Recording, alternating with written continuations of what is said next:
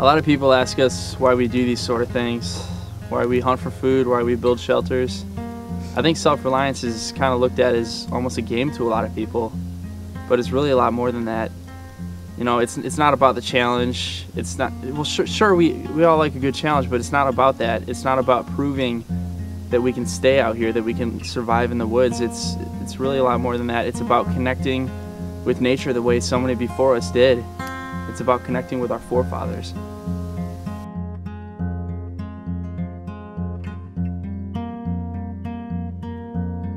Just look at this gorgeous terrain out here. It's such a beautiful area. This is why we come out at like 5 in the morning. It's so quiet, it's so serene. It almost makes you forget that it's like 5 degrees outside.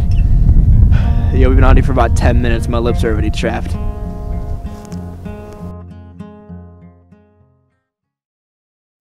It's important to stay hydrated when you're out in the woods, especially in the winter. You're not going to feel as encouraged to drink because you're not going to have the heat of the sun really beating down on you. We were hiking along the river here and we came across a spillway zone. It's almost like a pond formed inland, and it's going to be an easy place for us to access the water. So I'm going to go ahead and make a hole in the ice and we'll fill up.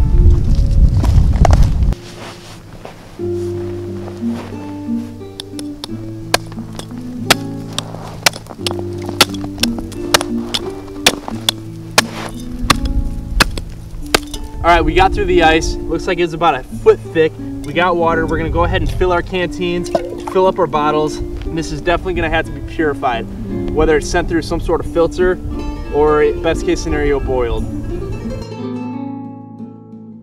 Alright, I've been out here collecting cattail, which is a very common plant that grows around almost all types of body of water. And the heads on these, as you can see, fuzz up quite a bit, make a big pile of fuzz, which is good for a flash tinder, which means that it'll take a spark from a ferro rod or an ember really nicely, but it only burns for a few seconds. So it basically just replaces a lighter, per se. So you can use this to light a more non-marginal tinder, something that's a little bit damp, and it'll light that up nice and easy. And also, in the right seasons, you can actually eat the roots on cattails, but we're not going to be able to get at it through the frozen ground here. So I'm going to collect a little bit of this for some tinder in case we need it. Alright, the weather out here is no joke right now. It's probably 10 degrees, it's really cold, and fire is going to be crucial tonight.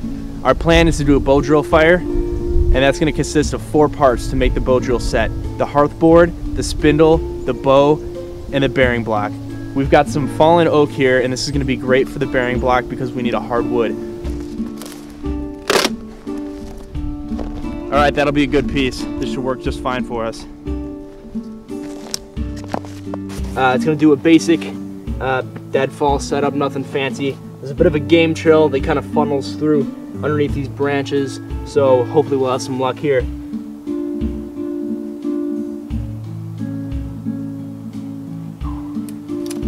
Alright, there we go.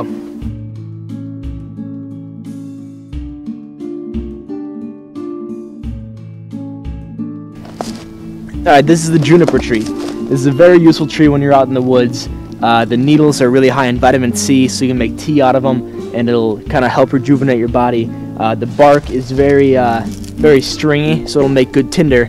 And also, this is going to help us complete our bow drill set. It's a soft wood, so we're going to use it to complete the spindle and the hearth board.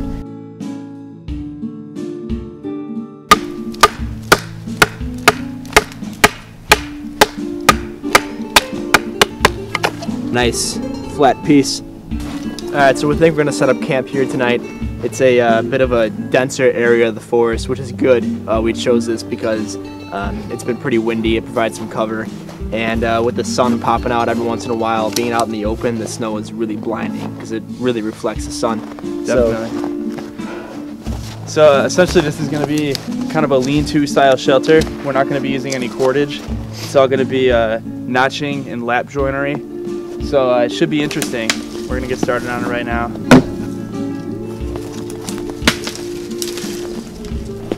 Alright, so we got the 2 main supports done for the shelter. This is essentially 2 lap joints that are fit together. We kind of chiseled it away with the axe. They fit together, and we got a support holding it up just for safety.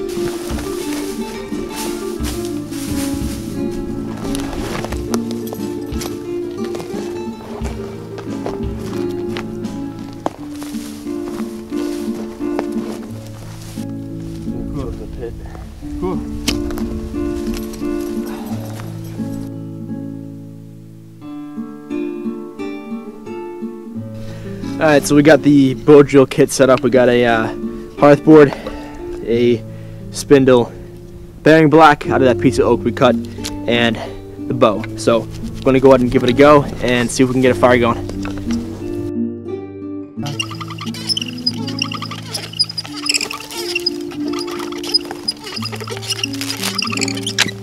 Alright, let's go.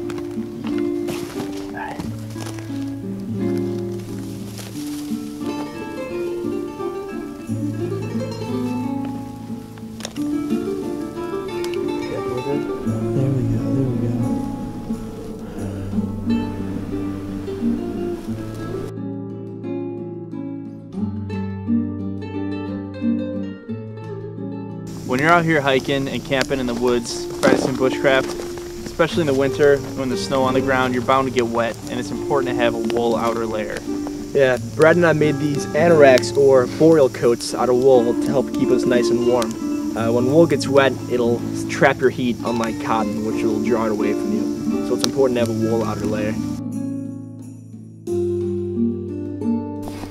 Alright, we're scouting around camp right now, and a lot of this area is hunting lands, and there's a lot of hunters that are coming by snow machine on these trails around here.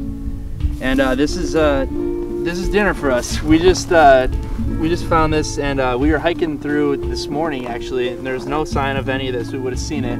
So this must have been hit by a snow machine in the last 5 hours tops, and it's a good sized coon here. No terrible damage, it seems. It's frozen solid. I mean, this thing is as stiff as a board, and that just goes to show how cold it is out here. But we're gonna go ahead and thaw it out. We'll clean it up, skin it, and see what the meat looks like. Make sure nothing is tainted, and this should be good for us.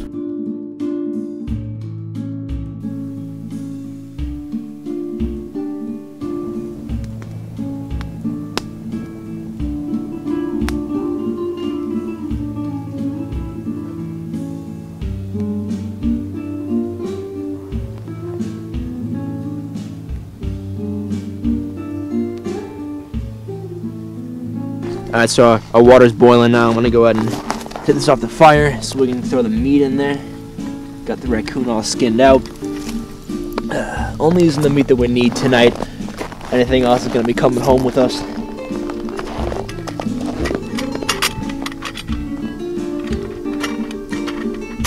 Get this lid off.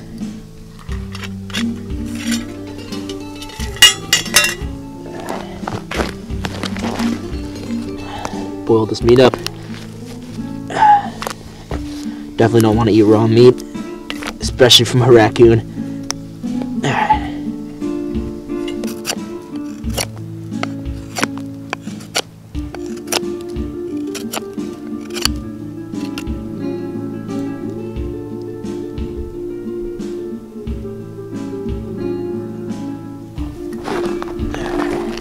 So the light.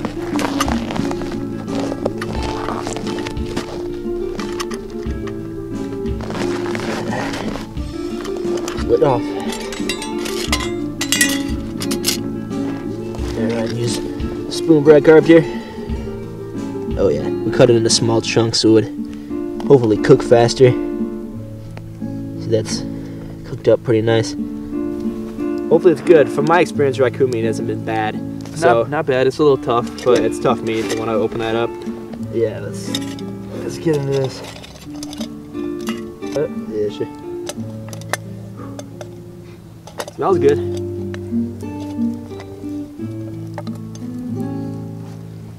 It's very tough. Definitely not bad. It's really not bad at all.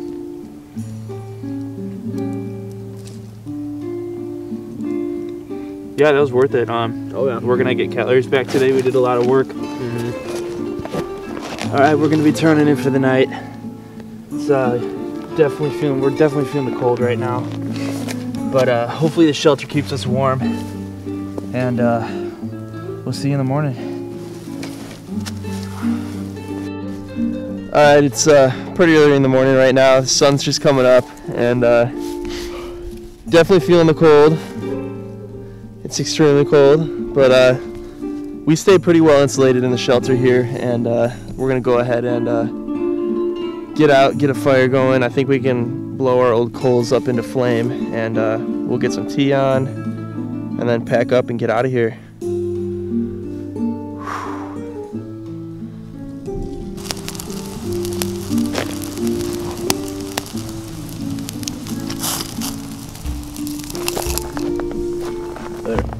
Got a pot of water boiled. Go ahead and take some of the juniper leaves we gathered earlier. Just stuff them right in there. Alright, I've had this juniper in here for a while now. The water's no longer clear, it's pretty cloudy. Throw that in the fire. And a little bit of ash in here, but that's not going to hurt anything. See how it tastes. That's good. Juniper tea is it's very strong. Can be a little bitter at times, but you know, it definitely gives you a boost of energy. And you know, having the shelter and the fire, it's just like luxury out here. You know, this is what we love doing.